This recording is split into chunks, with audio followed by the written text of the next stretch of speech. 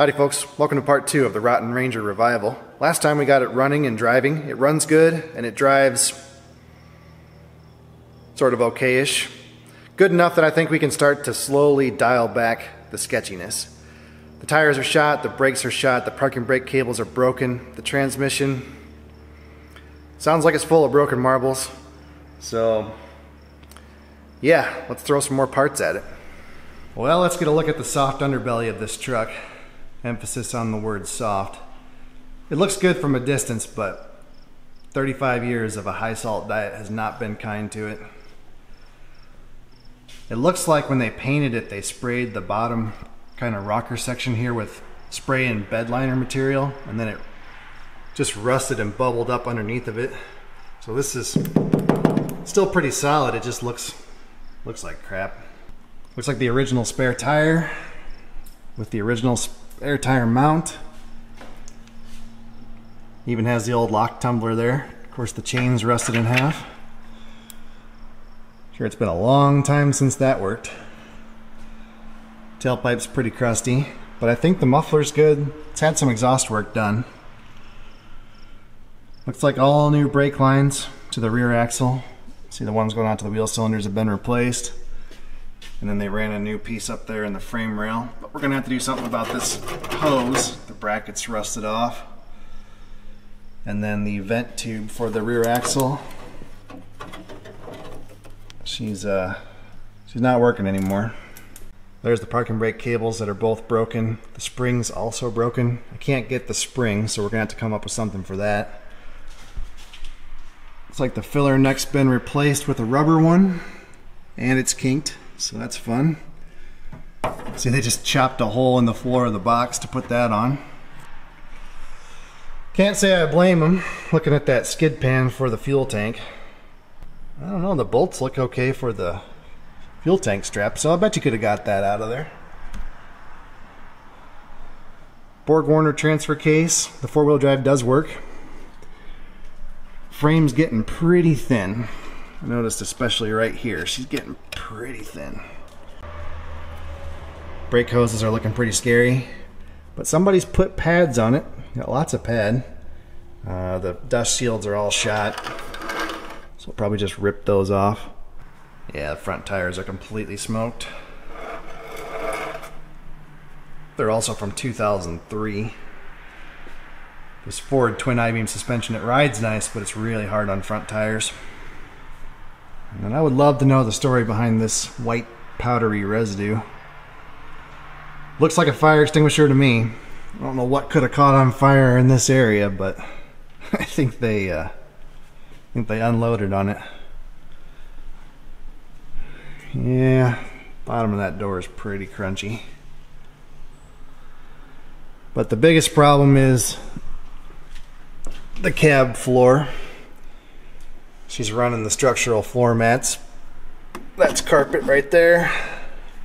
And then the driver's side is significantly worse. That's the rubber floor mat. And then the last guy slapped in some aluminum sheets there. Just glued them in with some caulking. Pretty typical. Alright folks, time for a trip down memory lane.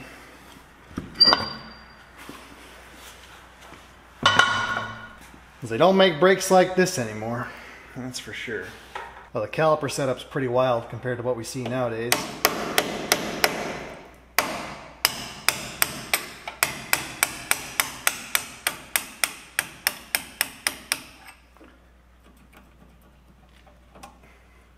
But instead of a slide pin, it has these wedges with a piece of rubber in the middle.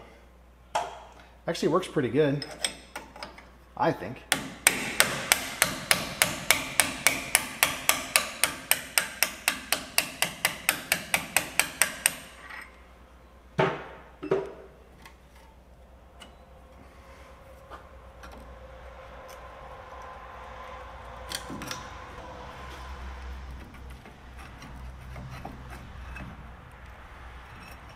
Yeah, so the brake hoses are pretty crunchy, but these are made from a lot thicker steel than the regular brake lines, so they can take a whole lot more abuse. Well, the trickiest part of this whole job is getting this circlip off. I'll show you how I do it. I just take 2 pry bars and I come in underneath the wheel studs, and then make sure you sweep the floor because this thing's going to go flying.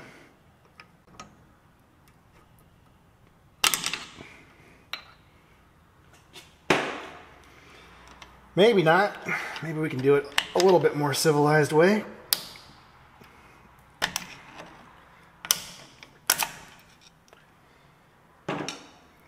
Like so. And then that guy will come off. Then there's a needle thrust bearing. And then you need a special socket for this nut, which I just happen to have. And there's a keeper.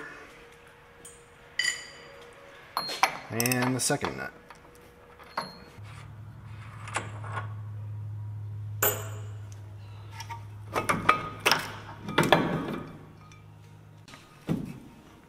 Yeah, the seal stayed on the axle.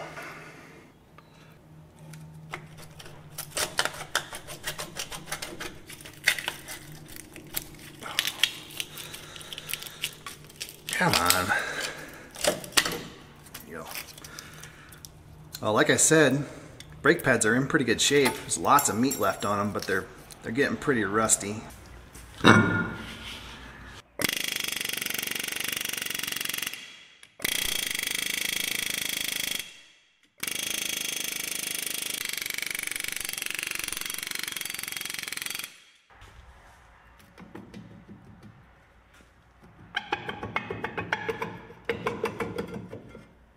The brake shoes look good, plenty of meat, but you see how the paint's all wrinkled up and it's peeling off like burned skin?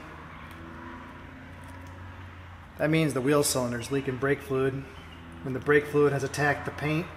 So we're gonna have to replace the wheel cylinder. I mean, you could rebuild it, but they're so cheap, we'll just replace it. The other side's actually quite a bit worse. Otherwise, there's really nothing wrong in here. The cable for the adjuster's even there. Usually those are broken. Looks pretty good.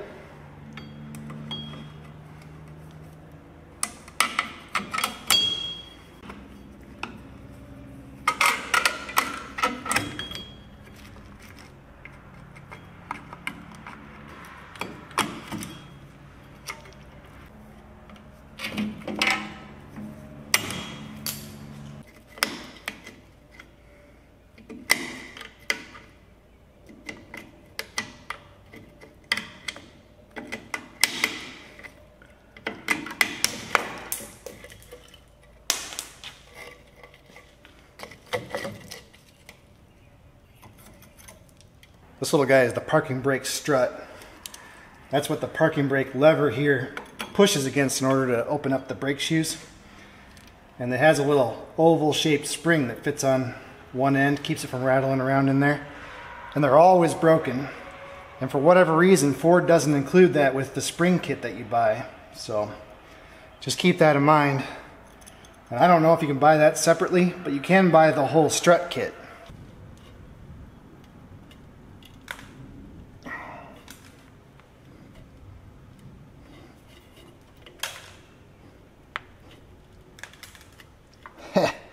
Look at that.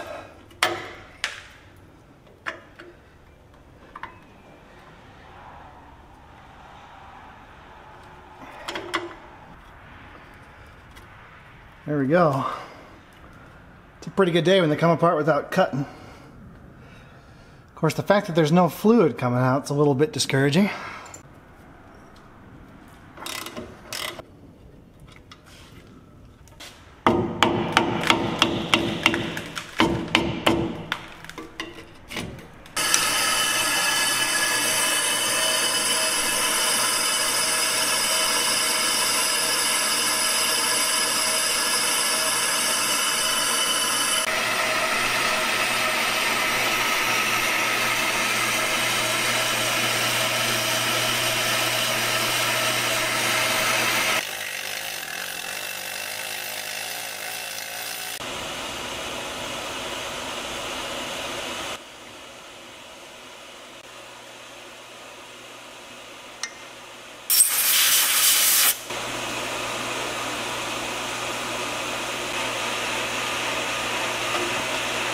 Here we go. I cleaned off these little pads that the shoes rub against. Put a little grease on those. I installed the new parking brake cable. It hooks in like so to the rear shoe. Yeah. I'm gonna have to pull that cable out a little bit just to make this easier for us.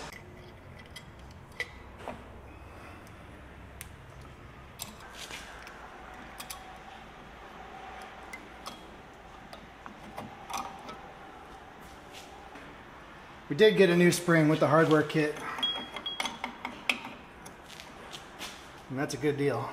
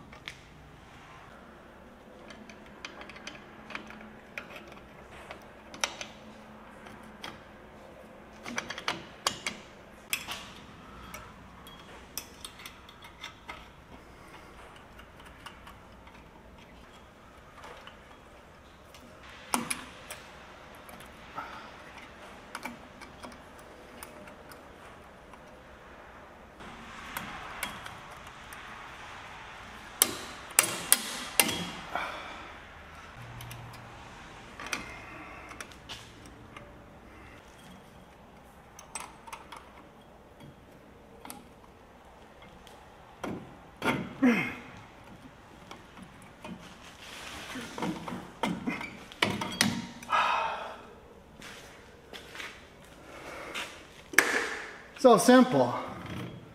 So simple.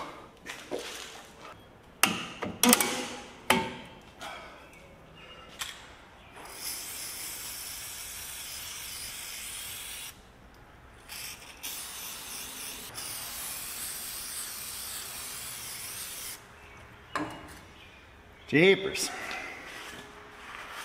Guess that's it.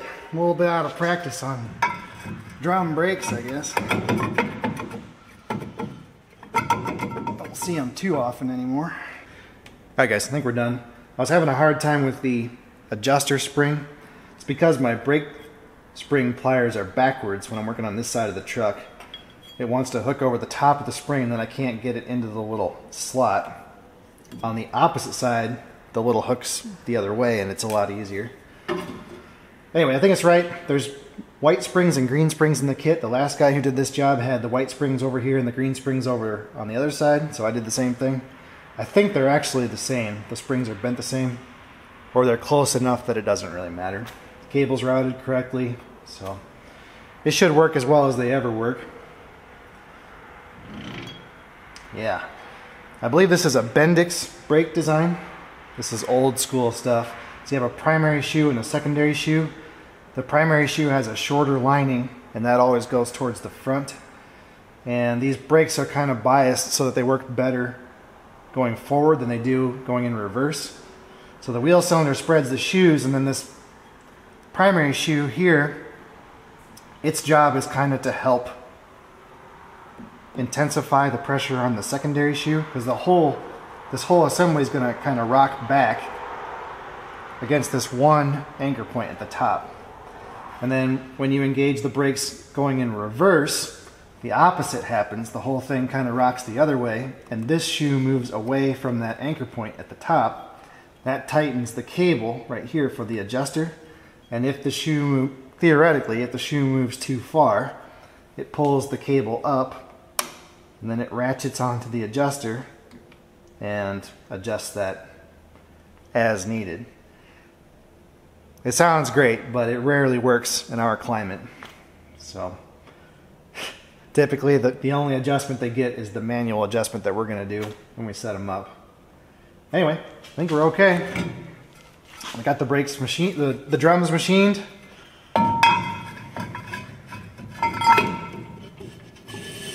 Yeah, we're good. Well, I don't think these dust shields are going to make it. I appreciate the little air scoop they put on there though. High performance braking.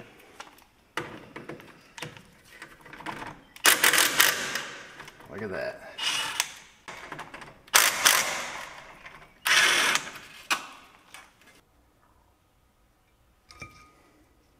I machined the rotor, repacked the bearings. We're going to install a new grease seal using the factory approved seal installation tool.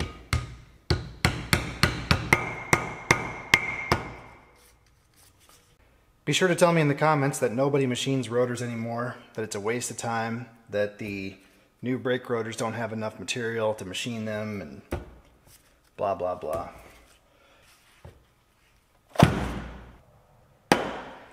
The locking hubs, I gave them an aerosol overhaul, and then there's an O-ring on the inside that's supposed to keep the water out.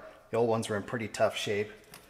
I didn't have the right one, so I made my own. I had some long 3mm O-rings. I just cut a couple of them up and super glued them together, and that works surprisingly well for static applications. I wouldn't do that for a dynamic application like a piston seal or something, but for this it'll be just fine.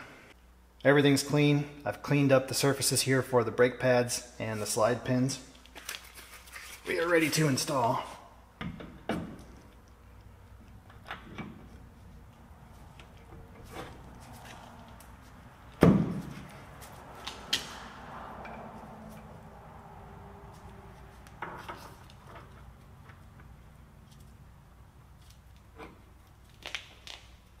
Now, one of the nuts has a little nub.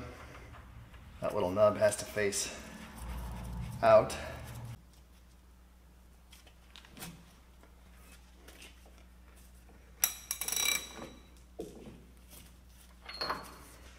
Now, if you read the service manual, it's going to tell you to tighten this to 35 foot-pounds while spinning the rotor, back it off a quarter turn, then tighten it to 16 inch-pounds, which is basically 0, and then install the little keeper, put on the outside lock nut, and tighten that to 150 foot-pounds, and you should be good to go. But I'll tell you right now, that's going to be way too tight. So we're actually going to back this off. So we're going to tighten it by hand, we're going to back it off.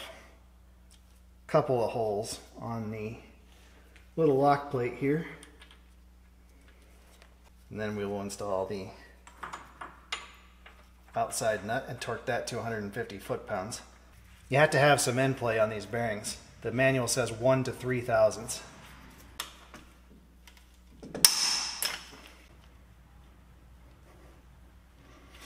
Just right. That's good. We're about 1/1000th and a half of end play. That should be perfect. I've had a lot of people kind of argue with me in the past about wheel bearing setup, telling me that it needs to have preload. I've never seen a wheel bearing that has to have preload. They almost always have to have some end play. And the reason is, think about the heat. As this thing breaks, it's going to get hot. And as it gets hot, it expands much more than the spindle. So you have to have some end play to account for that thermal expansion, or else your bearings are going to get way too tight.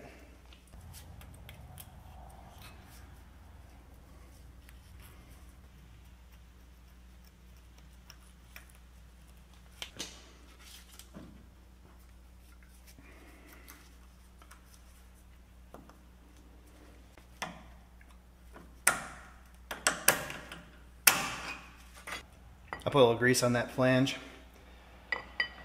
just to hold off the galvanic corrosion.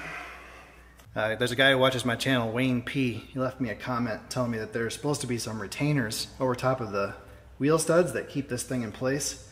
You can actually buy new ones, but I forgot to order them. So we're just gonna have to let it sit there. It is a little awkward because every time you pull the wheel off, this thing falls off and then you've got exposed bearings.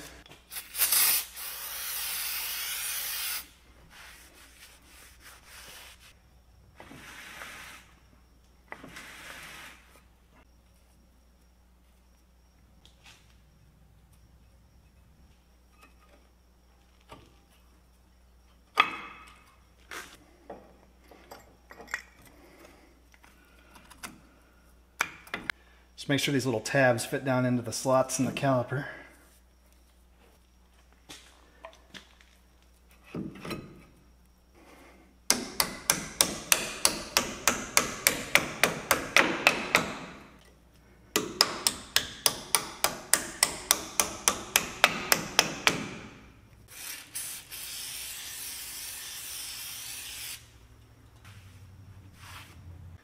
All right, we need wheels and tires.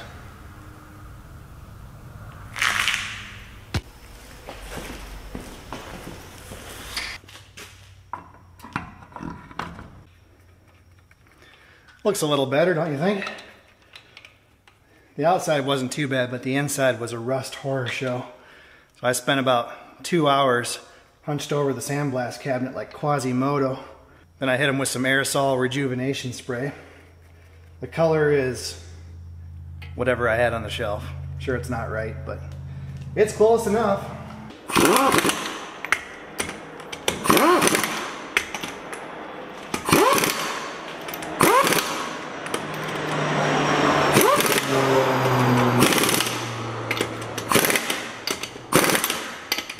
That was a crop duster, by the way.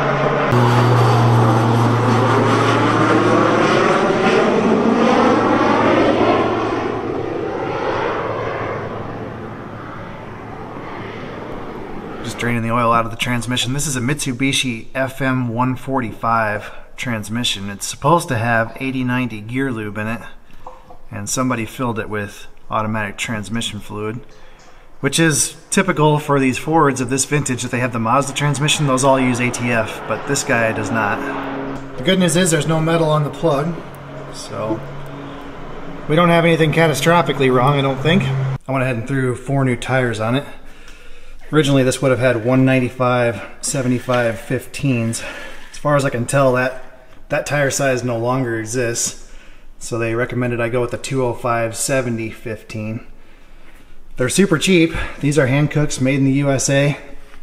60 bucks a piece my cost, but there's not a lot of options. They only had two tires available. One was a brand I never heard of, and then these. So if you want to get a fancy tread pattern or something, good luck. I wanted to throw some big mudders on it, but it's already geared so stinking high, I think it would make the problem even worse. All right, the transmission is full of 80-90 gear lube. My sales rep tells me this CarQuest gear oil is safe for yellow metals. I haven't seen anything on paper, but he tells me it is. Anyway, I just used this syringe style fluid extractor to shoot it in through the fill hole, because it's right there beside the frame. You're not going to be squeezing a bottle in there. I also changed the engine oil and filter. I also got the parking brake cables routed.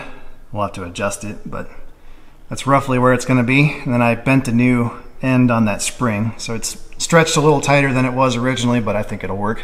I ended up reusing the long cable that runs up through the cab. It's still in pretty good shape.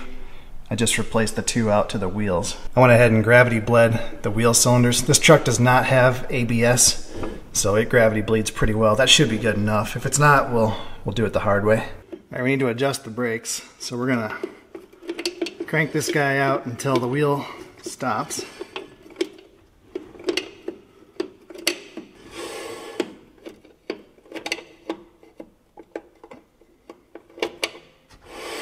There it is. All right, now that's too tight.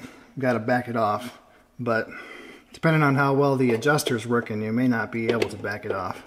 Well, sometimes it's better if you reach in here past the adjuster and push that little ratchet pawl plate to the side, and then you can back the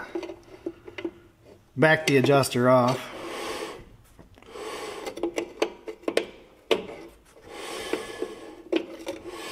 Because if it's working, which this one isn't, it should keep it from backing off.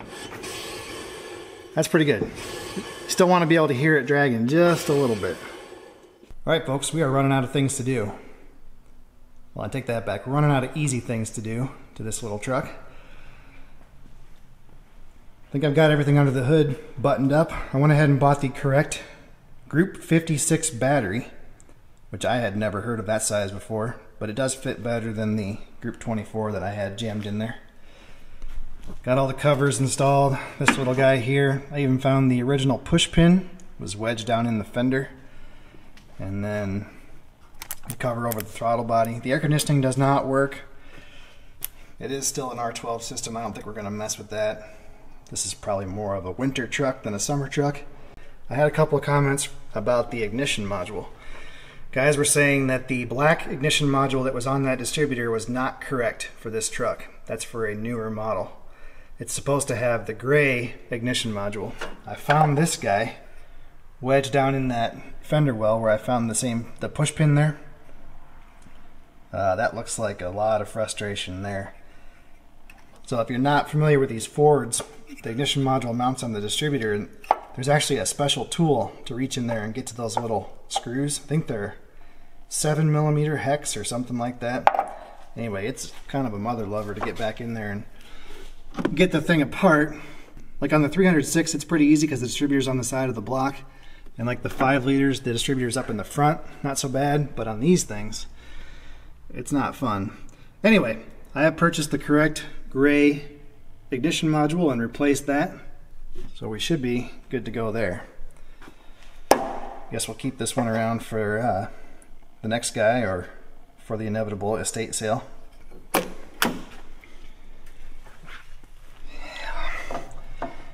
My brake pedal's a little squishy. Squishier than I would like. I think we better bleed those wheel cylinders. Better than gravity bleeding. Unfortunately, my lovely assistant is off today, so we're on our own. I'll show you guys how to do a one-man brake bleed. Works pretty good. What I have here is just an old water bottle. Drilled a hole in the top and shoved in some tubing. And then I made this little hook out of a piece of old brake line. Works pretty good. Lets me hang it up on the frame rail or whatever. And then this end here is off of one of those vacuum brake bleeder units. The ones that everybody always tells me I need but don't actually work.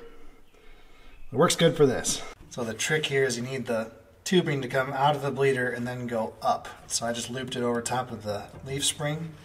We're going to crack the bleeder loose. Like so. Twist that guy up. Now I'm going to give the pedal a couple of pumps, and we should push some fluid through. We're not going to know how much or how much air is there.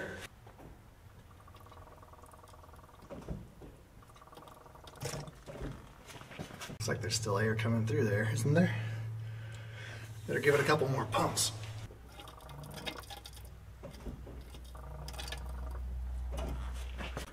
That looks better.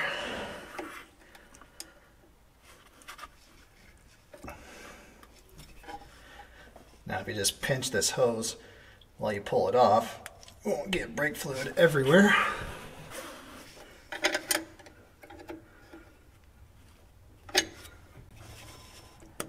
Okay. There we go. It's not very scientific, but it does work pretty well.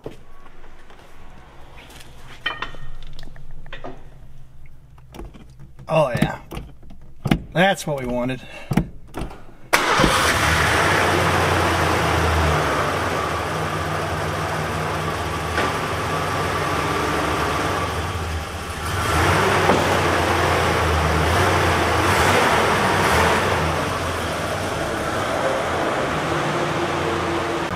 Go for a ride? It's a little tight for him. Yeah? You figured it out, didn't you, pup? Don't feel bad, buddy. It's a little tight for me, too. Alright, we'll release our parking brake, which is currently holding us. We'll slowly roll away.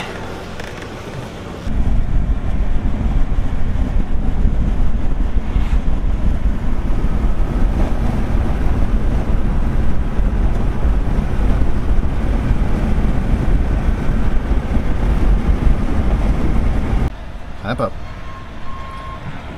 Yeah, we'll throw some Illinois Farm Fresh gasohol in it. I really don't know how long it's been sitting. I would guess longer than a few months, which is what I was told. Hump up.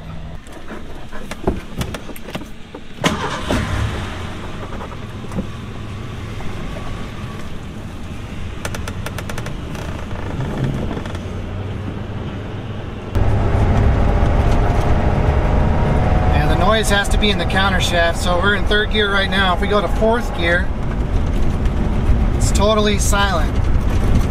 And I believe in 4th gear it's direct drive, so you're not using the counter shaft.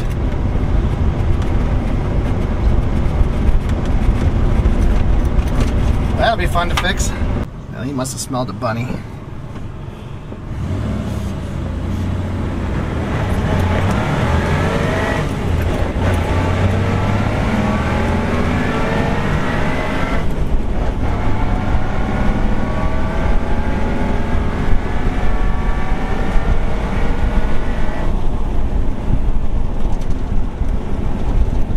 That 2.9 is not a powerful engine, but this truck's so light and it's been weight reduced. Thing's pretty snappy. Alright guys, that's all I have time for this week. It runs, it drives, it stops. I mean, other than the Flintstone floorboards, it's not a bad little truck. I'm not sure if there'll be a part 3 or not. If I know anything about transmissions, it's that a noisy transmission will not self-correct. So chances are we're going to have to pull that guy out.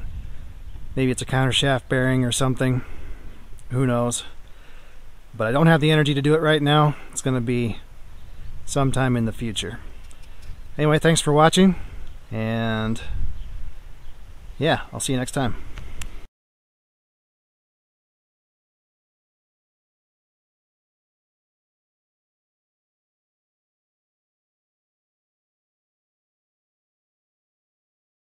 They took basically everything that was good about the 4-liter pushrod engine.